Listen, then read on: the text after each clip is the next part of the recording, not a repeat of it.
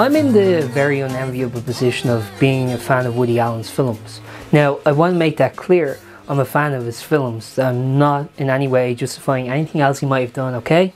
Okay. In my opinion, one of Allen's most overlooked films is the 1987 picture Radio Days. Allen himself doesn't actually appear in this film, but he does the voiceover. The film is about the halcyon days of the golden era of radio, which Allen grew up in. At the end of the film, there's a scene set on New Year's Eve where the stars of radio go up to the rooftop and get locked out, and over this we hear Woody Allen say this. I never forgot that New Year's Eve, when Aunt Bee awakened me to watch 1944 come in. And I've never forgotten any of those people, or any of the voices we used to hear on the radio. Although the truth is, with the passing of each New Year's Eve, those voices do seem to grow dimmer and dimmer. And even though I don't care about that era and I wasn't alive for it, that line always kind of made me feel sad and nostalgic. Now, while I started off this video talking about Radio Days and Woody Allen, that was just sort of my means of explaining that I too am affected by retroactive nostalgia, and you know, I'm not pious or sanctimonious. Looking at the concept of retroactive fandom, there are so many places you can go. For example, the video game Lego Dimensions or the Kingdom Hearts series. So in order to make this kind of more simple, I'm just going to narrow it down to 3 films that came out last year in this order. Ghostbusters Afterlife, Spider-Man No Way Home and Space Jam: A New Legacy, to kind of examine the concept of retroactive fandom. The trailer for Ghostbusters Afterlife was the catalyst for this essay. I thought it was really weird. I mean, here you have a movie that's based on a franchise that's kind of been dormant since the 1980s, but it's being advertised at children. The Ghostbusters franchise is kind of an interesting one to look at in terms of trying to bring back the franchise and the different audience it targets. For the uninitiated, Ghostbusters was a 1984 sci-fi comedy that was very well revered. In 1989 there was a direct sequel, Ghostbusters 2, and between 1986 and 1991 there was a cartoon series called The Real Ghostbusters. Now, as a brief aside, there was another cartoon series that ran for one season in 1997 called The Extreme Ghostbusters, but that was more its own thing. It was taking the iconography of Ghostbusters and the kind of premise and doing its own thing with it, so I'm not really going to count that one. The first attempt at rebooting the franchise was in 2009 with the video game Ghostbusters the Video Game. In the game you play as a new member of the Ghostbusters as you go around exploring with the 4 members from the original 2 films.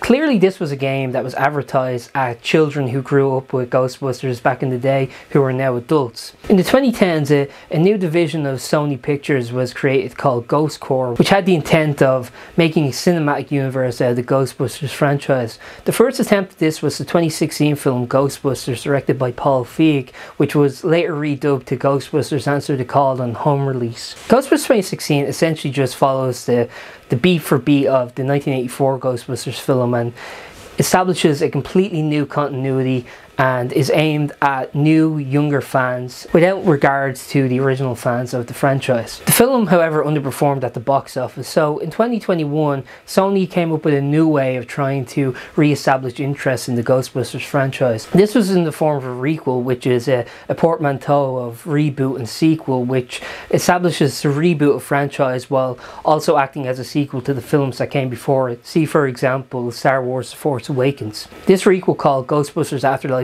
completely disregarded the 2016 remake and just continued on the continuity of the first 2 films. The intent here was to kind of act as a passing of the torch, you know? It was to say, like, okay, fans of the franchise from the 80s, you now give it to your kids. Now, I didn't see Ghostbusters Afterlife in the cinema, but I did catch Red Letter Media's review of it when it came out. In that video, Rich Evans says this. Marketing Mike, money. our generation will not let our toys go. Ever. We're going to insist that our grandchildren keep playing with our toys. You had to like this because I liked it. They can't have their own toys. You need to play with Star Wars and Ghostbusters. There is truth to this. In Ryan Lizardi's book, Nostalgic Generations, he actually talks about how media is placating the Gen Xers. Meanwhile, every other generation to come after it has to kind of have a regurgitation of their media.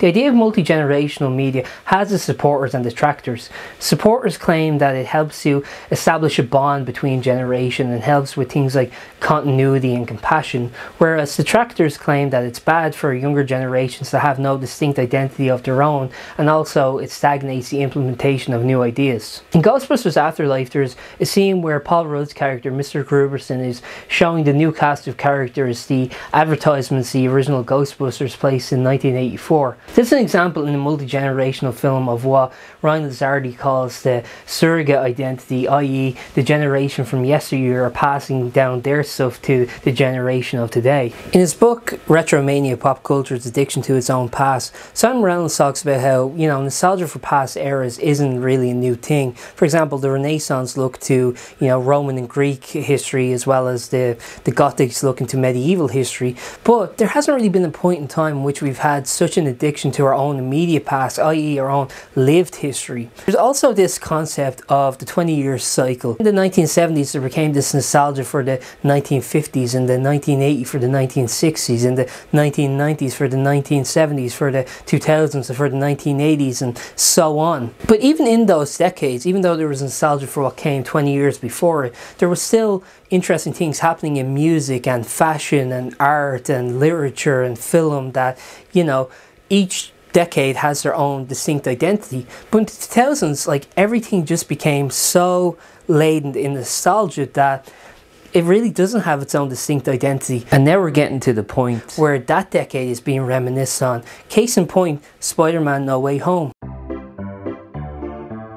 To talk about Spider-Man No Way Home, we have to understand the difference between text, intertext, and paratext. So a text is the work itself, right? The intertext is that work's relation to other works, and paratext is everything that surrounds a text that informs it. I understand that is still quite an abstract idea, so to kind of solidify it a little bit, I'm going to use the example of this copy of Don Quixote. For reference, this is the 2005 vintage edition with the English translation from Edith Grossman. Now, the text itself is what you're buying the book for, the adventures of Don Quixote de la Mancha and Sancho Panza. But when you buy the book, that's not all you're getting. For example, when you open the book, the first thing you see is two little paragraphs, the first being the biography of Miguel de Cervantes, the man who wrote the book, as well as Edith Grossman, the person who did the translation. Beyond that, there are two forwards in the book. One is from Edith Grossman herself, where she basically talks about how she got into translating and how she ended up translating Don Quixote and the troubles that came from that. And then the other forward is from Harold Bloom, where he talks about the cultural significance of Don Quixote and how it influenced all the literature that came after it. And then even in the book itself, there are footnotes from Grossman where she explains some of her reason for translating the text the way she did, as well as some of the cultural references that may have been lost in the process, stuff like that. That's all paratext. That's all informing the book itself. It's giving you the greater sense of what's going on. But there's also an example of intertext in the book. For those who are unaware of the story, Don Quixote is about a man who loses his mind from reading too many books and can no longer discern between reality and fiction. And he envisions himself as the protagonist of a picaresque adventure. In the book itself, there is a scene where Don Quixote comes back from his first misadventure, sick and dehydrated, and his daughter, seeing him in the state, freaks out and calls the local priest to come down and burn some of his books, which have influenced him this way. And in the scene, the priest goes through Don Quixote's library and has to decide which books to burn and which books to preserve. And throughout it, Cervantes is referencing other Spanish literature at the time, and they're just saying, what about this book? Oh, burn that. What about this book? Preserve that. That's intertext. That's Don Quixote's relation to other texts. So now that we understand paratext, text, and intertext, let's look at Spider-Man No Way Home. Spider-Man No Way Home is always going to be intertextual due to its relation within the Marvel Cinematic Universe, which are a bunch of films that all tie together. I think the only film from the Marvel Cinematic Universe that you can watch as a standalone text is probably the first Iron Man. Everything else requires knowledge of the other films. For example, in Spider-Man No Way Home, you can not watch that film without having seen Doctor Strange because he's such a prominent character in the film. There's no way to watch Spider-Man No Way Home without having seen either the Sam Raimi or Mark Webb Spider-Man films. You can technically, but so much of it is lost. That's because Spider-Man No Way Home film requires intertextual knowledge of two separate screen adaptations of Spider-Man which began 20 and 10 years ago respectively at this point. The film's paratext, the trailers and posters which inform it, put huge emphasis on the villains from those films returning for this one. Your enjoyment of the text is therefore contingent upon your knowledge of those texts, requiring people to either revisit those films or visit them for the first time. Here's a comedic illustration of this in effect in a video from Canadian YouTuber Ryan George. So check this out. I was thinking we get Andrew Garfield to come in as Spider-Man from another universe. Oh, yeah, I mean, he's great. Okay, I was expecting a bigger reaction than that, but also we get Tobey Maguire in as Spider-Man too. Good actor, sure. They both played Spider-Man before. Oh, did they? Yeah, in other movies they. Oh, I guess I missed those. Really? I mean, I have no recollection, but the movie will still work, right? Okay, now, you know what, sir? I'm gonna need you to go watch 5 Spider-Man movies real quick, okay? Oh, really? Yeah, the impact, none of this is gonna land the way I wanted to if you haven't watched those 5 movies. 5 movies, okay. So, what did you think? Yeah, you know, I mean, some of that was great. Okay, now listen to this. I'm thinking we get Willem Dafoe back as Green Goblin. Oh, he's from the first movie. Oh, there's the reaction I'm going for. Andrew Garfield and Tobey Maguire's appearances in the film were not given out before its release, and it was up to audiences to see it for themselves. Here's an example of an audience reaction to Andrew Garfield showing up in the theatre.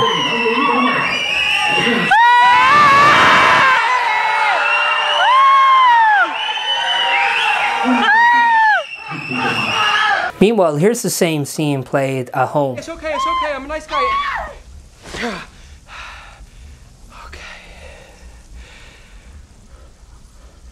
Who the hell are you? I'm Peter Parker.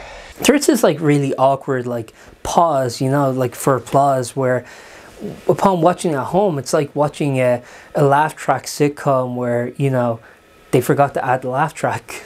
Garfield's performance in the film is what we're going to take away from this, because the films he was associated with were quite maligned. The first Amazing Spider-Man film was seen as just kind of derivative of the original Spider-Man film by Sam Raimi, and the second Amazing Spider-Man was absolutely annihilated because it was an incoherent mess of tangled plot lines that didn't really go anywhere. Despite the initial apathy for a series of films that were admittedly only created for Sony to preserve the rights to the Spider-Man character, there are now calls for an Amazing Spider-Man 3 after Garfield's appearance in No Way Home. This re-evaluation is another example of retroactive fandoms. A similar thing happened with the Star Wars prequel trilogy of films, which were disregarded initially but gained retroactive fans as a result of prequel memes. Memes which used scenes from the Star Wars prequel trilogy for comedic effect, which resulted in people revisiting the films and becoming fans of them. Lastly, I want to talk about the new Space Jam movie. Space Jam: A New Legacy is not a film. It takes a brand name from a film from 1996 to make a 2-hour-long advertisement for HBO Max in an attempt to create retroactive fans for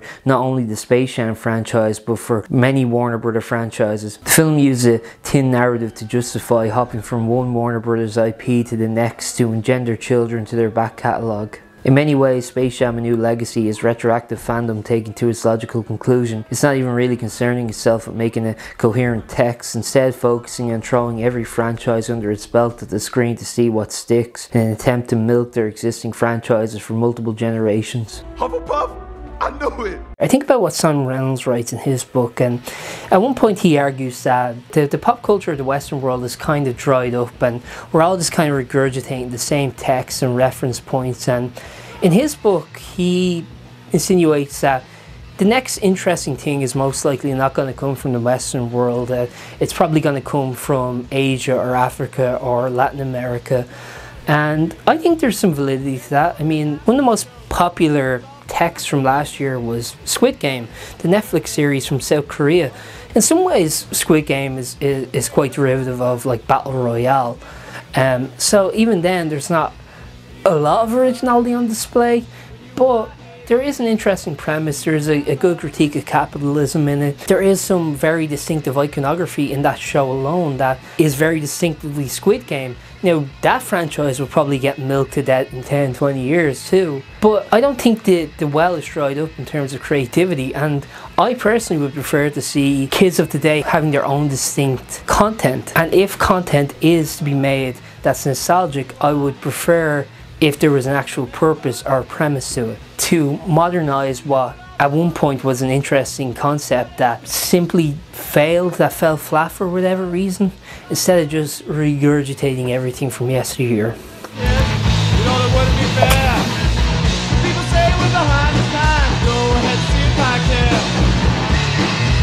Do you remember when you were our age?